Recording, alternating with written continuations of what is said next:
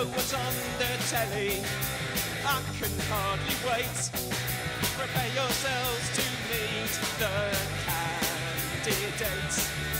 Vicious Peeps and Coward, Flanagan and Blake, Chaplin, Chaucer, Milne and Away. Who will be Mr. London? Well, howdy, folks. Hello, good evening, and welcome to the show. Thank you, ladies and gentlemen. Thank you. Yes, folks, it's that time of the week and the show that brings you the best of the best. The Olympics of all talent shows. Solo singing. Sporting challenges. Mega brain puzzles. Rolling on ice. Eating marsupials' penises. And much, much more. We've got live cameras in the contestants' dressing room and, of course, a diary room for all the juicy titbits. Ladies and gentlemen, it's week 5, and we're down to our last 7 celebrity contestants. Sid Vicious, Bobby Moore, Noel Coward, Samuel Pepys, Geoffrey Chaucer, Bud Flanagan, and Charlie Chaplin. But which of them is the best? Which of the Magnificent Seven will eventually be crowned Mr. London? Toodle-o-ma-lo-ma, toodle-o-ma-lo-ma, toodle my Any umbrellas to mend today? Extraordinary how potent cheap music is. If you never concede a goal, you're going to win more games than you lose. Bobby, what are you talking about? I don't know. I'm just remembering advice. Well, could I dance to an harp small and singery whis as any nightingale, one that I had drunk a draught of sweet wine? Aha, Mr. Vicious. Have you returned from being anarchic in the gentleman's room? Or, on seeing your attire, should I say anarchic? Shut it, coward. I told you before, don't take the piss out suicides. Have they given us any booze yet? No, Sid. Bollocks. Oh, well, never mind those. Where the fuck's Peepsies? Where do you think? To my lords in the morning, where I met with Captain Cuttance, then out to Charing Cross to see Major General Harrison hanged, drawn and quartered. He was presently cut down, and his head and heart shown to the people, at which there was great shouts of joy. Thank you for sharing that with us, Mr. Pepys, but will you go now, please? Other people need to be able to use the diary room. Right. So, what have we got lined up for tonight, Sophie? Well, Larry, tonight we will see our potential Mr. Londons competing in the long jump. I hope it's only records and not bones that we see broken, Sophie. Also tonight, we honour one of the great pageants of the past with our remaining contestants, wait for it, parading in their swimwear. Whoa! Getting us underway, first up, a punk hero by the name of Mr. John Simon Wretch, better known to us, of course, as Mr. Sid Vicious.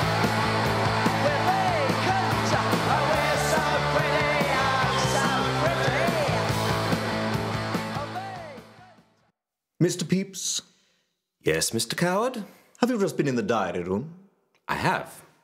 And are you now writing your diary? I am. Is it any better than the one you kept when you were alive? Follow-ups are notoriously difficult, you know. There's so much more competition these days. Adrian Mould, Anne Frank, Katie Price. After how many pages of writing, Mr. Pepys, do you pause to do something before returning to writing about what one has just done?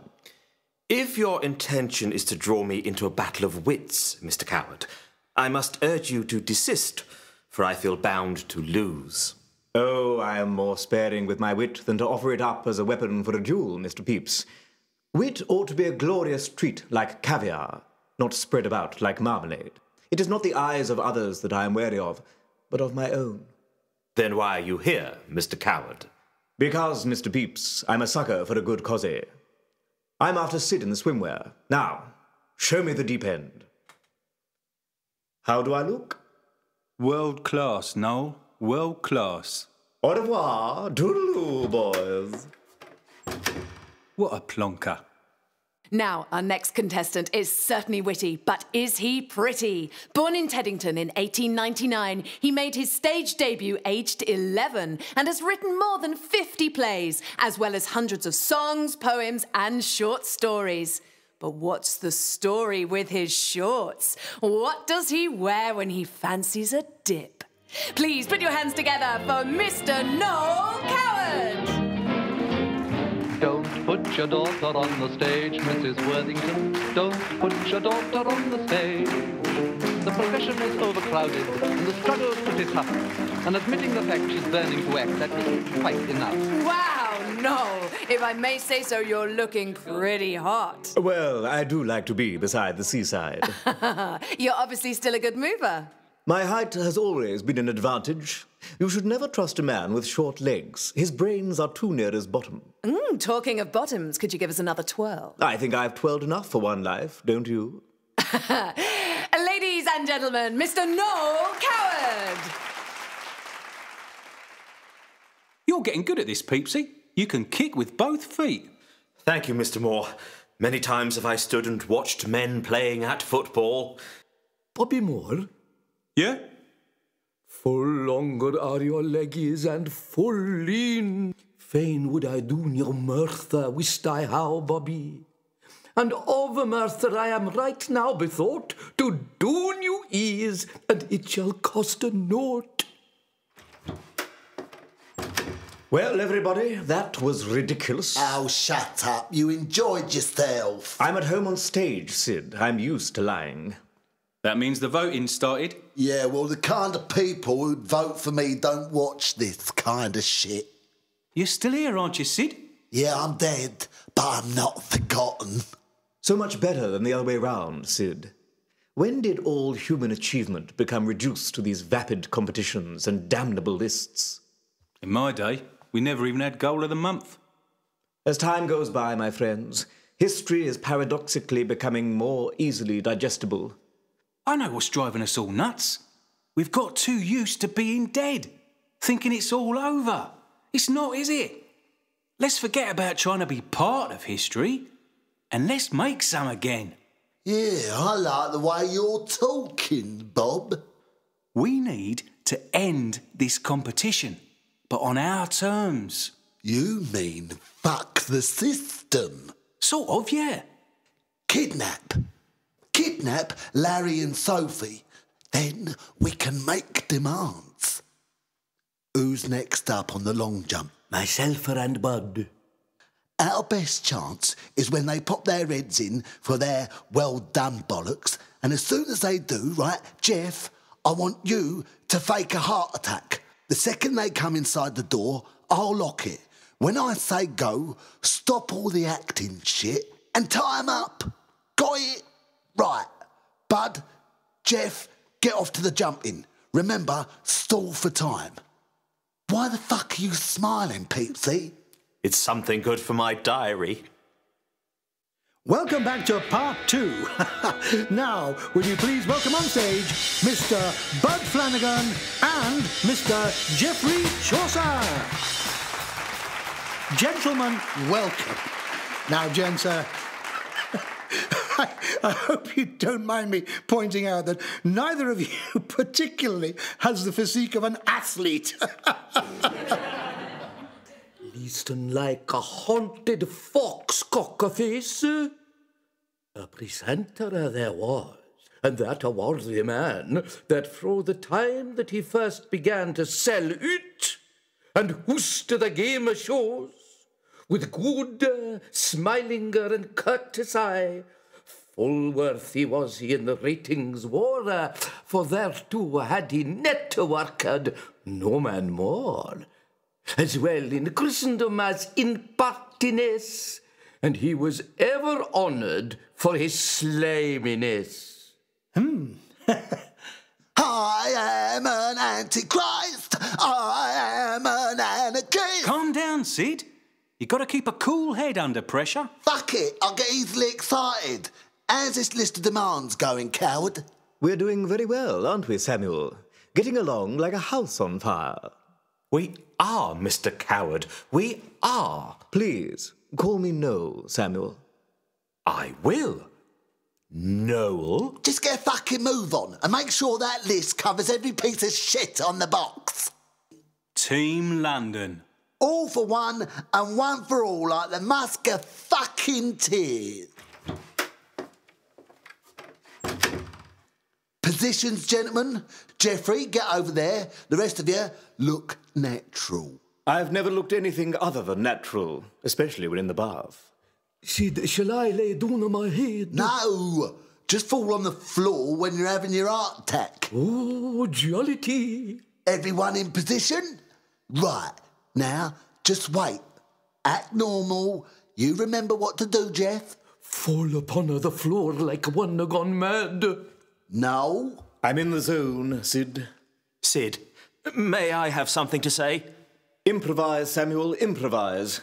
If the motivation is there, whatever you say will be perfect. Shut up! They're coming. Right, act normal. Well done, gentlemen. Yet another good night. How do you feel?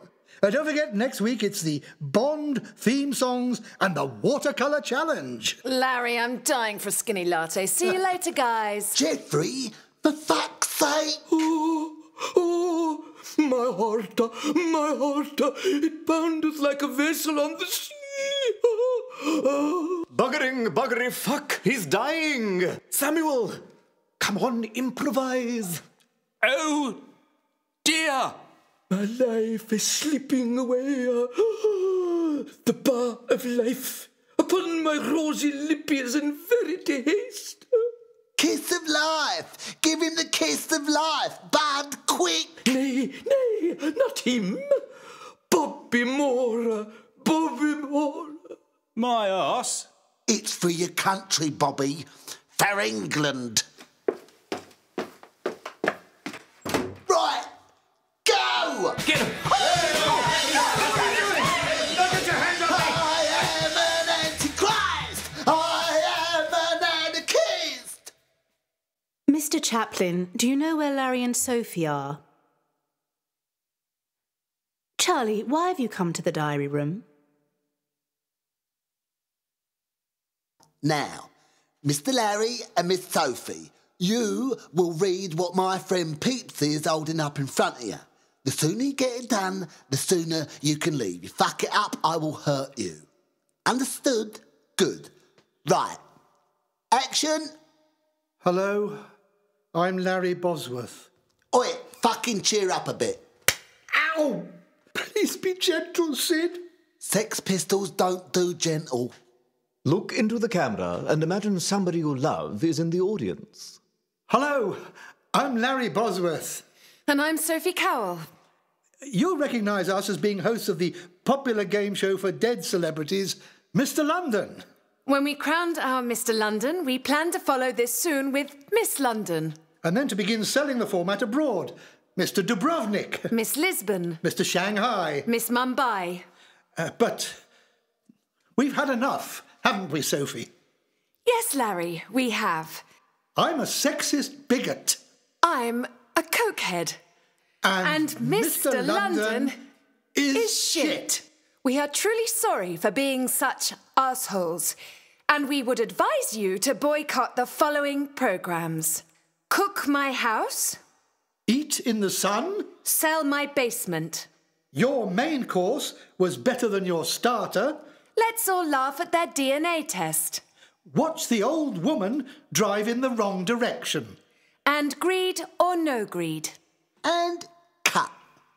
Nice. Yeah, very nice indeed. That'll go out tonight instead of the results. And if the producers don't agree, then I'm going to cut off your little piggy fingers. Can we go now, please? Just hold your little horses. Oi, where'd you get that fizz, Charlie? My, oh my, it's Champagne Charlie. How utterly wonderful. It's like the Silver Jubilee. Let's celebrate, boys. You said we could go when we'd done this. We're midway through an extension. I need to pay the builders. Shut up. I'm going to the Ivy tonight and playing golf tomorrow. Look, you can stay in my house in Barbados. You too, Bosworth. Gentlemen, I feel a toast is in order. To London. To London! Oh dear, I feel most peculiar. My leg is all full of treachery. It's the champagne. It's fucking good shit, this. I don't want to be an emperor. That's not my business. I should like to help everyone if possible. Jew, Gentile, black man, white. We all want to help one another. Human beings are like that. However, I've worked hard in this competition, and I'm in it to win it. It's always the quiet ones. I was given the champagne in the diary room. It was clearly intended to knock us all out so that they could come in here and rescue you. But I've second-guessed them, and I have other plans. Does this really mean that much to you? It would appear so. You've got a statue in Leicester Square! What have I got? Oh, shut up, you little shit. Our fame was a byproduct of our talent. Don't you bloody well see? We shouldn't be here at all. Now, I want you to phone the producers with a list of my demands. Why can't you call them yourself? Because I wish to preserve my silence. It's what made me who I am. Now do we know that gun's real? You don't. But do you feel lucky? Well, do you? Punk. Now phone the fucking producers. It's Mr. London! Welcome back to the results show. Well, earlier on, we saw them in their swimwear and the long jump. But who did and who didn't do it for you? It's time to find out. Oh, this is astonishing, Larry. Ladies and gentlemen, this is a statement from the producers. There is one of the contestants here for whom not a single vote has been cast to remove them from the show. Due to this overwhelming nationwide support, we are to crown our Mr. London 6 shows earlier than scheduled. Shut up. Just get to the point, Sophie. Ladies and gentlemen, born on the 16th of April, 1889, our undisputed Mr. London, will you please welcome Mr. Charlie Chaplin? Well, Charles Spencer Chaplin. This must have come as a great surprise. Charlie, let's have a look at your best bits.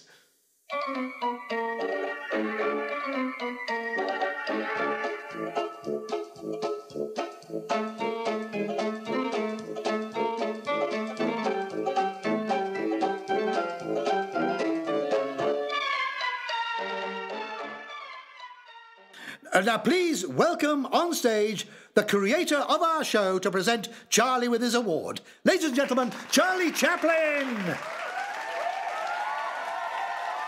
For the last time then, the words of Hubert Gregg.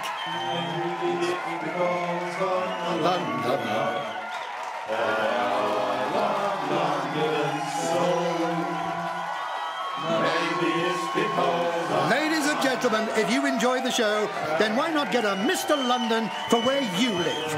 Bring your local graveyard back to life.